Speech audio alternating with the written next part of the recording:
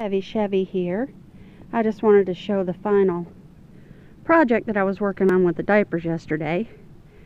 I made a bouquet of 12 flowers. It took 60 diapers, 6 wooden dowel rods, which I spray painted green. I used these little socks for the leaves. I tried to use stuff that would be reusable. These safety Q-tips in the centers of the flowers. And I put it in this bucket. There is in the bottom some of that foam for artificial flower bouquets.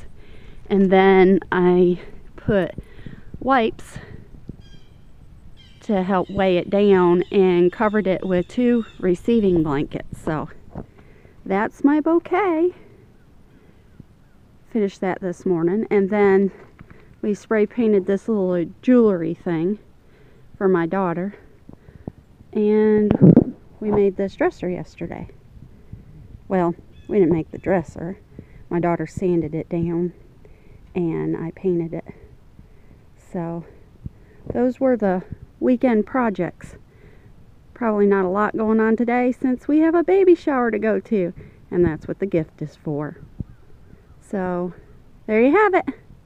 Thanks for watching. Bye.